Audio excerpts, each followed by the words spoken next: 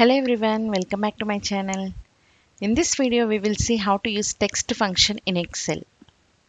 Let's see how to do this. From this table we need to get the data for weekday and month.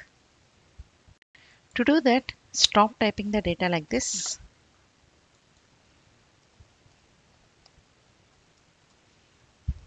And start typing the text formula.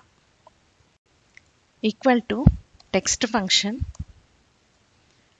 Select the date, comma, open quotes,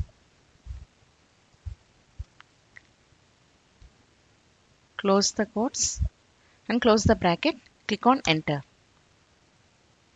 Next for month, equal to text function.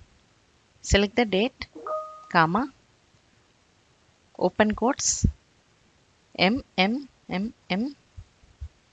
close the quotes and close the bracket. Click on enter. Now drag this to down.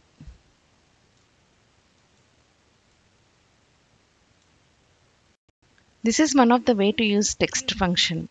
For more videos, please like, share and subscribe to our channel. Thank you.